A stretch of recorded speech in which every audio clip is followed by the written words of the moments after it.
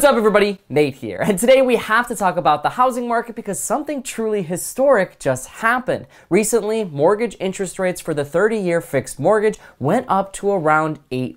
Now, that is the highest that they have been in over 23 years, so we're talking since 2000. Now, that is causing a lot of trouble and a lot of brewing storms for not only the housing market, but for the entire economy. Now, the big question today is, what is this going to do to the housing market? Is it going to cause the housing market to slow down or crash, or are we going to continue to see the housing market go up in value in 2023 and into 2024? Now, first, let's talk about why the 30-year fixed mortgage interest rate on average is up to around 8% right now. And to understand why mortgage interest rates are so high today, you have to kind of look back what was going on over the last couple of years. So most buyers were getting a house at an average interest rate of around 2 to 3%. Now, of course, this is for the 30-year fixed rate. The reason that this was so low was because interest rates in the United States and economic conditions were very favorable to the buyers. So you had a lot of conditions going on in the economy, a lot of unemployment, and basically the Federal Reserve and banks throughout the United States wanted to make it a lot easier for people to get a mortgage. That's why interest rates went down, but now that also caused a lot of other issues. We also have a lot of inflation in our economy because demand suddenly spiked for everything, right? So now people were getting houses like crazy, and that made prices go up, that made unaffordability go up. So what the Federal Reserve decided to do back in March of 2022 was they decided to raise their interest rates, which would essentially cut demand for everything in our economy. They made it a lot harder for people to borrow money, and when people have a lot harder of a time accessing money, well, that means that they can't buy as much, and if they can't buy as much, that demand comes down. So that is why the Federal Reserve has been raising their interest rates, and it's why interest rates for mortgages have been steadily rising. Now, we haven't seen interest rates get too crazy over the last couple of months. They were kind of hovering around 5% for a while, and then 6%, and then they crossed 7%, and now 8%. This is because the Federal Reserve has continued to raise their interest rates while everything else in our economy has gotten a whole lot more restrictive. So people aren't buying as much, banks aren't investing as much, and that means there's a lot less money sort of floating around. So now all of these financial institutions are being a lot more careful about who is getting a mortgage, and they're sort of imposing a lot more restrictions on people. So it's a lot harder for people to get a mortgage now, not just because interest rates are higher, but because banks and other financial institutions are requiring people to do a whole lot more. You have to have higher credit scores, you have to be putting a lot more down. It's just a lot more difficult for people to get homes, and that is a consumer protection, right? Because think of what happened back in 2007 and 2008. Even before that, actually, we had tons of people, millions of people who were getting mortgages, and they didn't have to show any proof of income. They didn't have to have a high credit score. In fact, a lot of mortgages back then were subprime. So that meant that credit scores were very, very low for the average buyer. Meanwhile, your average interest rate was very, very high, and a lot of those were subprime adjustable mortgages. So they were really, really low at the beginning part of the loan term, but then they went up based on economic conditions, and that ended up crashing the housing market. Today, it is completely different. I know this for a fact because I bought a house back in 2020, and back then my mortgage interest rate was very, very low, but it was very difficult to buy a house. You had to have a lot more down, and you had to have a really high credit score, and there was just a lot more that you had to go through, a lot more protections that are in place today. Now, what exactly does 8% interest rates hitting the housing market mean for everybody? Well, first and foremost, it's going to mean that a lot fewer people have access to a mortgage. You basically can qualify for a mortgage based on your monthly income and your debt to income ratio. That number has to be roughly 28%. So if your debt to income is higher than 28%, meaning that your total debt cannot exceed 28% of your total income, well, that means that you're not going to be able to qualify for a home. And the reason that this is so difficult today is because Americans in 2023 are more in debt than they pretty much ever have been. And the reason for this is because wages have gone up, but so has everything, and things are getting a whole lot more expensive. So if you're borrowing money for pretty much anything, then that means your debt to income ratio is going to be a whole lot higher because things are a lot more expensive now. So you have to be able to simply qualify for a mortgage, and if you can't afford that 8% interest rate, well, then that's going to mean that you're not going to be able to get a house.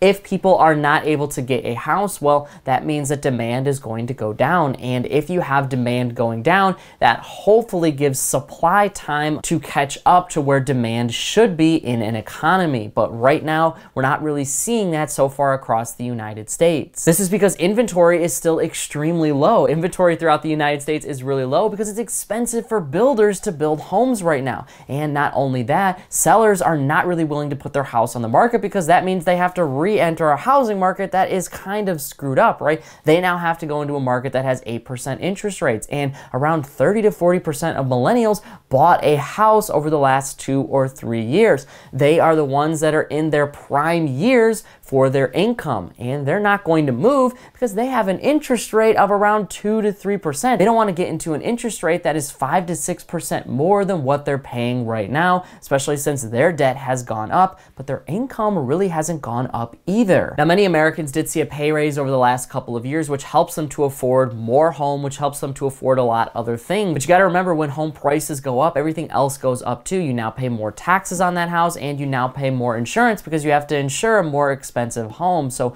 Americans have to also pay more on their house, and if their income didn't go up enough to support that, well, now they're losing money, and then they start to cut back on everything else. So basically, when you have that demand coming down, the idea here is that supply goes up, and when you have more supply than there is demand, then prices go down because there's just not as many people that want that thing. So the idea here is that as interest rates go up, houses continue to get more unaffordable and rates get way out of what people can afford, well, then that's going to mean that home prices should, in theory, come down because of that. But what are we actually seeing in the US right now? This is where things start to get a little tricky because we are seeing some parts of the country where housing values and prices are coming down. A lot of what they called pandemic boom towns, where people were moving to kind of get out of the office and out of the big cities, well, these smaller cities and these smaller metro areas are starting to see a lot of pullback as people start to move back to cities and they start to get back to that pre-pandemic life, right? But there are a lot of other places in the United States that are actually gaining value right now. We're starting to see places that are continuing to get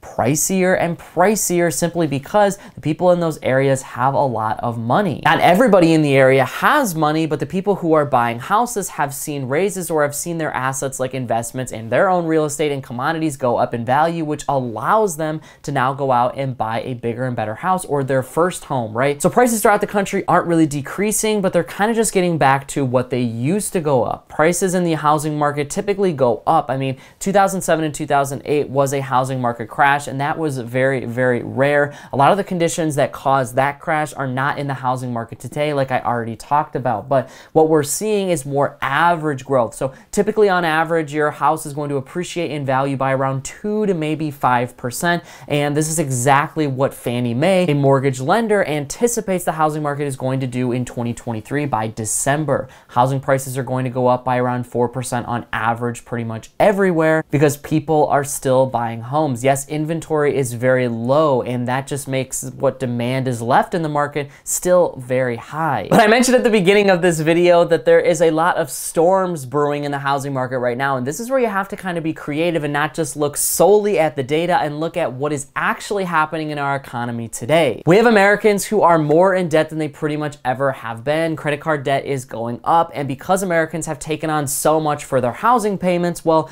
that means that foreclosures in the first half of this year have already started to rise. Now, to put this in perspective for you, they were at a record low back in 2020 and in 2021. They started to go up in 2022 as the Fed raised interest rates and things got a lot more expensive because of inflation. And in 2023, foreclosures have started to go up again. But like I said before, this is not at a historic rate. We're not seeing foreclosures like we saw in 2010 where they hit a record high, but they are starting to spike. And the reason for that is because everything is just getting a little too expensive. Housing market is usually really strong because Americans, for the most part, are going to find a way to pay their mortgage. And we have a lot of protections for the average consumer to not just have them be thrown out of their house. This is something that came up during the 2008 housing market crash. It takes a long time to go through the foreclosure process. It takes a long time to even get to a foreclosure as mortgage companies and banks, well, they have to give consumers the benefit of the doubt and as many chances as possible to make their mortgage payments and try to get back even as quickly quickly as possible, so they have to give those chances. So the housing market and foreclosures are what we like to call a lagging indicator, because it takes a long time for them to sort of show their true effect on our economy. But there are a lot of other things that we can start to look at. For instance, we can look at discretionary spending for Americans throughout the United States. Now, consumer confidence is pretty good, which means that Americans believe that they can go to the store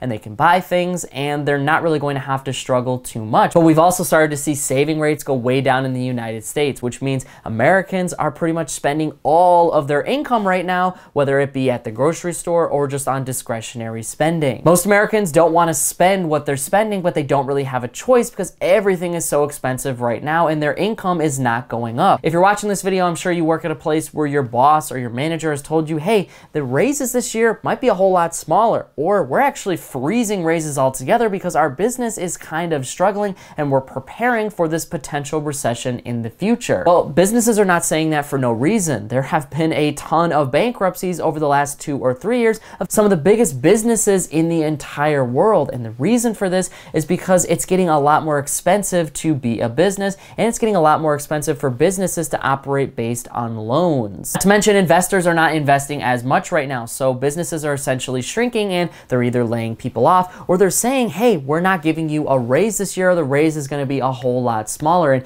that means that even though the cost of things is going up still because people are still spending money, well, eventually people are going to run out of cash. And some Americans have already started to run out of cash. Eventually start to see this snowball effect that could eventually spiral out of control into the housing market. Americans are still spending money at places like Walmart. They're still buying groceries because they have to, because it sucks not to eat, right? You have to have food. You have to have water in order to survive. Same with your shelter. When Americans start to struggle, well, now they start to pay their bills that don't necessarily cause them to have a worse off life. Some of the things that they stop paying is their car bill, right? So now the car loan that they took out just over the last couple of years, a lot of Americans have started to not pay those anymore. We've started to see car delinquency rates go way up in the United States, and they've actually hit a 29-year high. Why? Because Americans don't have as much money to spend on their car anymore. Same with car loans in general. People are not buying cars as much as they used to because a new car or even a used car that you take a loan out to get, way more expensive. So people are no longer doing that, and that means that that part of the economy is shrinking,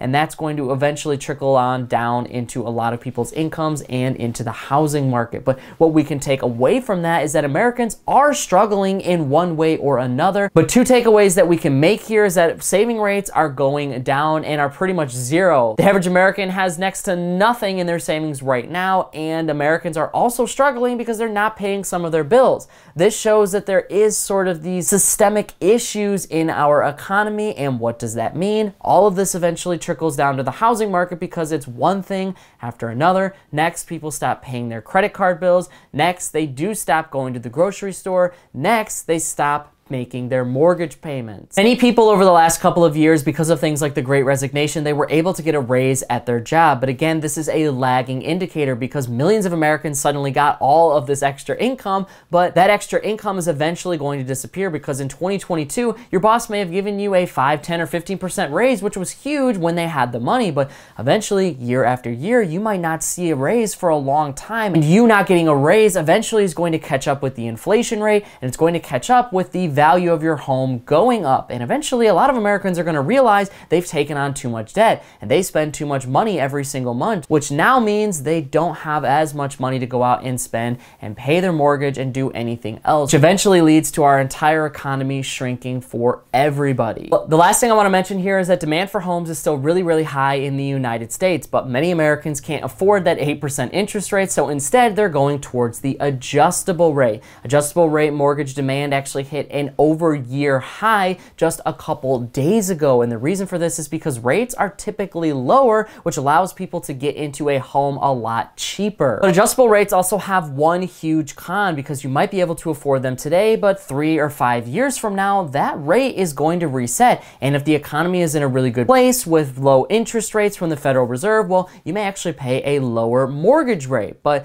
if interest rates are higher than they are today, well, now you could actually pay more on on your mortgage. And if you don't have the funds to do so now, well, what are you going to do? Well, you can go into foreclosure, or you can sort of sell your house. And that is exactly what could eventually happen to the housing market if we continue to see 30-year interest rates going up while people then are pushed into adjustable rate mortgages. Right now, from our federal government to just the average American, well, everybody needs to be careful because we sort of have this massive debt bubble growing in the United States. Americans are becoming more and more in debt every single day through student loans and credit cards and now mortgages and car payments and all of these other things, like even grocery payments, right? Because you can use buy now, pay later services and basically finance your grocery store trips, which is also something that has gone up. The federal government is doing the exact same thing, borrowing more and more money and potentially even going into default because, well, it just can't continue to print more money and borrow more from other countries. Eventually, Americans need to realize that things just can't go up forever. This goes for everybody. So you have to be very careful about how much debt you're taking on right now because we don't know what the economy is going to look like in the future. We don't know if incomes are going to go down because unemployment's going to rise. We don't know if prices are going to continue to go up for everybody. Meanwhile, people don't make as much money, which makes them buy even less and save even less too. So now nobody has money to buy investments. Nobody has money to put food on the table. And that is a serious problem that many economists and CEOs are warning could eventually send us into a recession. And all of these factors, when it comes to spending and income, all of them trickle down into the housing market. And the housing market is especially bad if it crashes or starts to slow down, because we're not talking about small loans here. We're talking about hundreds of thousands of dollars essentially disappearing because nobody can pay anymore. That hurts the banks, that hurts businesses who are tied up in the banks, and it hurts Americans who are tied up to those businesses with their jobs and now have to be laid off or go into unemployment. There are a lot of different factors at play here, and we don't know exactly if the housing market is going to continue to go up or if the housing market is going to continue to go down. It really just depends on what demand looks like and what supply looks like. Right now, we're facing another historic housing market, and while the history that we're facing today is very much different than it is in 2008, it's still something that you need to pay attention to, because even if you're not a home buyer or a home seller, these factors can still affect you, which is why you have to be prepared with your money and know what to do with it. Whether the housing market goes down or whether it goes up, you have to be prepared, because that's how you're going to protect yourself, your family, and your assets. That is it for me, everybody.